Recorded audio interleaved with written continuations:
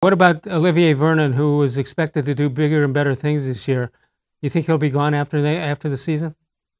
Feels that way, doesn't it? If they draft somebody for a spot, I mean, we've been trying to get someone in on that spot all season, so it just feels like Vernon feels like a miss. But again, here's another guy who's sitting in a position of opportunity. The opportunity is the guy on the other side is the best in the league. So why not ride? And I'm talking about riding coattails left and right here, but if the guy on the other side of the line is getting double or triple teamed, now is the time. You want to get paid, Olivier Vernon? Go do something right now where the opportunity is there, because they're not double or triple teaming you. It's all right there. Go get it. I think that's what Browns fans want to see. And think about how good Myles Garrett would be if he had some help on the other side, just to free him up a little bit.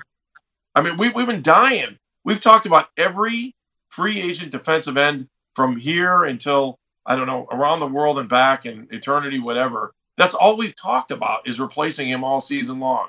The Browns aren't doing it, so go out and do it, Vernon. I think Browns fans are tired of watching this team give up long, sustained drives when they need help. And I guess that was only really in one game against Vegas, but, I mean, this 35 points a game thing is crazy.